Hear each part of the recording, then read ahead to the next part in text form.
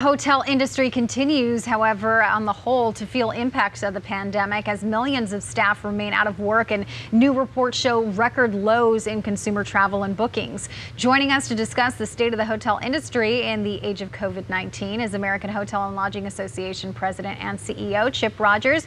Chip, thanks for joining us this morning. Glad to be with you. Thank you. So let's talk about what we're learning on the whole as we see that a number of thousands of hotel workers recently told their furlough we're going to end in layoffs. We see in the latest report from the American Hotel and Lodging Association that 4 out of 10 hotel employees are still not working. Almost 2/3 of hotels remain at or below 50% occupancy. How long can the hotel industry sustain these kind of numbers? Not long, there's no question about it. Your last story was really inspiring. I would love for that to be the story across the country, but unfortunately it is not the story across the country, particularly in your urban city center hotels. Those are the ones that are getting damaged the most. And so when we look across the U.S., and we had some great job numbers come out across the country this morning that showed unemployment had dropped to 8.5%. It's important to remember that in our industry, the unemployment rate right now is somewhere between 35 and 40%, about 4 times worse than the national picture, which in and of itself is rough. So millions of people without jobs. And if guests don't start coming back soon, many of these hotels will close their doors for good. Well, what sort of perhaps federal aid relief has been coming to the hotel industry, and what are you hoping for down the road? Well, when Congress initially passed what's known as the CARES Act, there was two things inside of that law that were supposed to help. Number one was the PPP program, and it has helped, but it only lasted for about 8 weeks. There needs to be another PPP for those businesses that have been hurt most by the pandemic. That's number one. The second program that was created, the Main Street Lending Act, has been a miserable failure. In fact, almost no money has been lent out.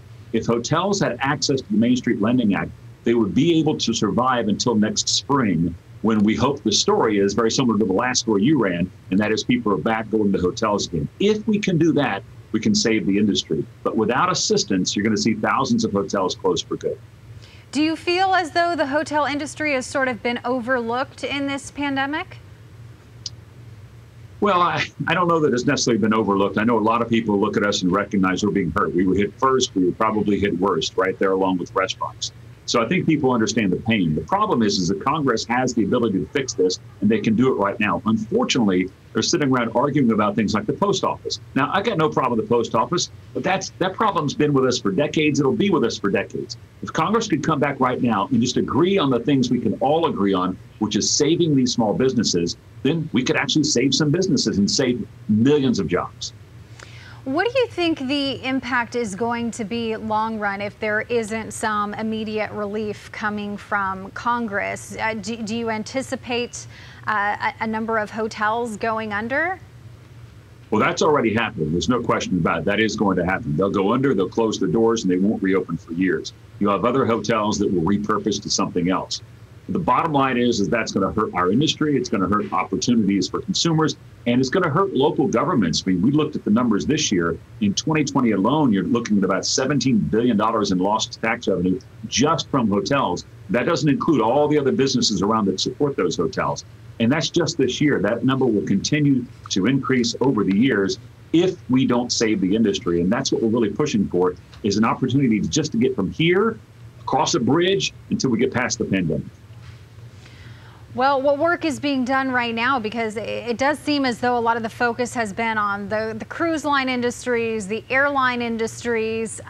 I mean, really, I feel as though a lot of the hotels, aside from some of the big chains announcing layoffs recently in the last few days, we're just not hearing much about relief specifically for the hotel industry as a whole. Yeah, our business model in the hotel industry is very much like restaurants. It's a franchise model. So you may see that name that's very familiar at the top of the hotel, but the reality is it's almost always owned by a local small business owner.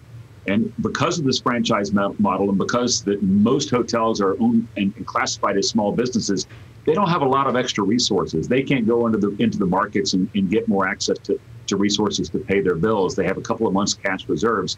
And when those doors close for good, those jobs are going to be lost because there's not investors sitting on the sidelines waiting to come in and scoop these up and reopen them. They won't be open for years. And so if we can just get that assistance for the next 3 to 4 months and get help like the airlines have received and other large industries have received, then we can make it.